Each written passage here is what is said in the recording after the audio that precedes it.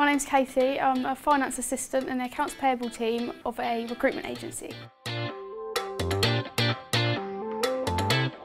I don't learn by being sat in the classroom and being taught things, so I knew that if I was to do it, I'd learn it and be able to do what I wanted to do. I chose to do a finance apprenticeship because I liked maths at school, and it just sounded like something that I'd quite enjoy to do.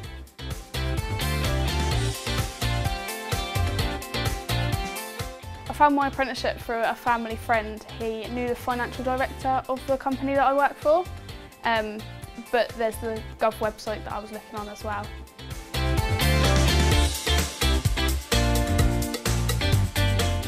I'm a lot more confident because of being at a job, a full job with people who aren't doing an apprenticeship, whereas when you're at college you're still surrounded by people your own age, and I think you learn a lot more.